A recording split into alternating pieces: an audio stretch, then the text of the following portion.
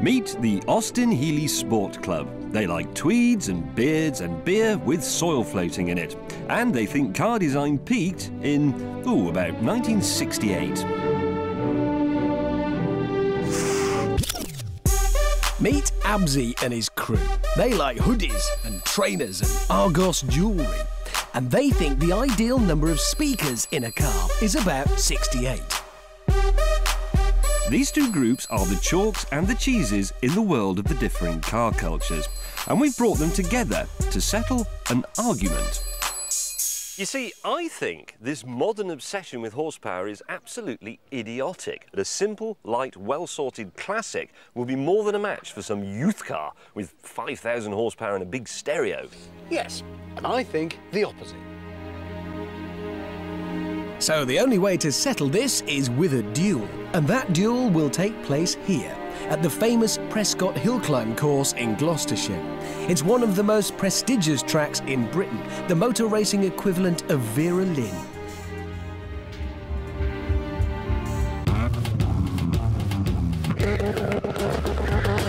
And here comes my car now. I'm sort of guessing that's not your kind of thing. No. No, not at all. What colour is that? National Health Service green, I suspect. If we had a heavy snow, it would be good for clearing that, wouldn't it? Well, you can mock Beard Brigade, but this Peugeot 306 is one of the finest modified cars in the country, with over £26,000 worth of mods, including 3 TVs, a PlayStation, and over 54 inches of subs.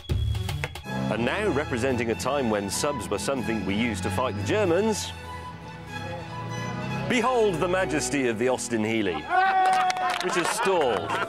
This is a 1961 Frog Eyes Sprite. That's what you've got to be. Marvellous. Does it go any lower than that, or is that it? No, it's the suspension doesn't move, it's fixed. Ah, okay. It's kind of exactly old-fashioned. Yeah. In this battle of arthritis against acne, it's Hammond's group who have the power advantage. That's a 3-litre V6 at roughly about 200 brake. That's probably about 5 times what he's got over there. Possibly. But what do you reckon 0 to 60 time? About 6.2, I reckon. Oh, that's nice. In fact, you've probably got a more powerful stereo than he has. Car. By contrast, the geriatric Healey sports a modest 130 horsepower, almost 100 less than the Peugeot. What about the top speed? Well, again, the gearing would probably bring that down to about 95. That's not so good, to be honest. And the classic car boys were worried about the fearsome brakes on the Max Power car. Still, we didn't win 2 world wars by standing around moaning. So, some serious fettling began to make the Healey lighter and more agile. Marvellous. Thank you very much. Thank you.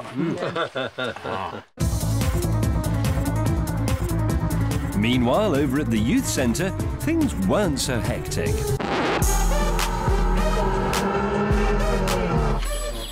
You've got 4 screen. This is the best bit. It's a colour camera as well. Now, this isn't necessarily going to help us go faster. Not really. Both cars were ready for their timed runs up the hill. We just needed an independent driver. Someone who follows no car culture, who has no age, who has no friends to text, and no real L preference.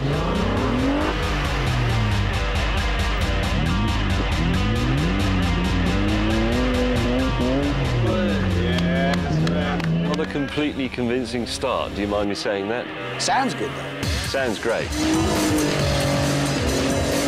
Sure enough, it was quick on the straights, but this mobile Halfords paid the price on the corners.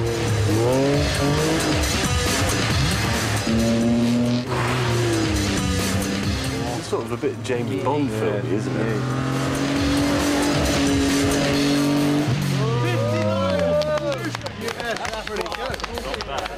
That was enough to worry the Healey chaps. So, you're going to wind yours up and give it a shot, then? No, that's a good time, but it's not unbeatable. So, the gauntlet thrown down for the Antique Roadshow. That weight makes it really did leap away. Yes, this isn't the coolest the Stigger's ever looked, but in the Healey, he was in good shape through the corner.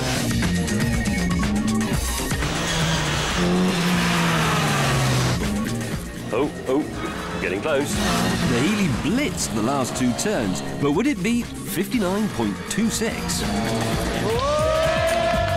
Yes, the Beards had won it by a whisker. Age, experience, tweed and a little bit of facial hair is what it takes to win at hill climbing. Right, I know which one I'd rather go home in, the one with a roof and a windscreen.